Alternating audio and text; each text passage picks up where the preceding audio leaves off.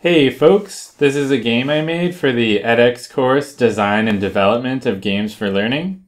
It's a free magnetism or electrostatic simulator you can play in your browser.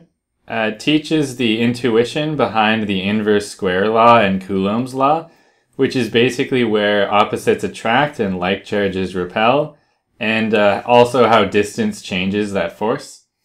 And I made this so high school teachers can show their class a cool simulation, and also so their students can play the game and set up their own experiments and see what happens.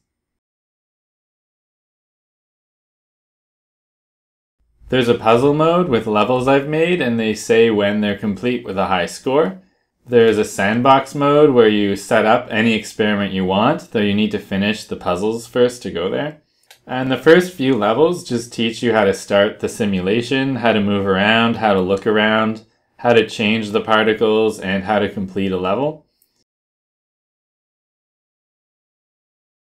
So the numbers you see here are the charges on each ball, and the larger balls have more mass.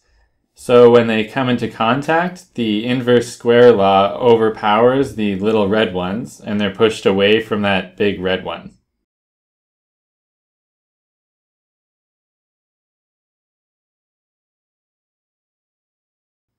For the Tug-of-War level, this text explains the inverse square law, but basically here you can double a charge and you want to hold on to that big red ball. So do you want to double this 1, or double this 3, which is twice as far, or double this 12, which is 4 times as far? So what's the best way? Because if you just press go, the big red ball will blast away all of those little ones and you'll lose points. There's other levels too, like the ion scoop one, where you're trying to suck in as many red particles as you can by making small changes to those neutral cubes in the middle. And in the sandbox mode, you're given full control. You can place balls and cubes, let them move or not move, change their mass, their charge, their start velocity. And after starting the simulation, you can still make changes and place new particles. Finally, you can always restart the simulation to how it was before you started the sandbox simulation.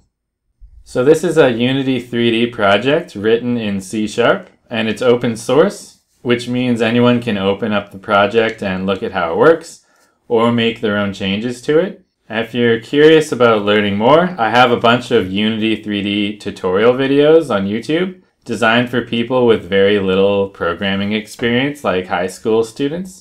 And there's even one on how I made this magnetism game. Anyway, try playing the game in your browser, and thanks for watching.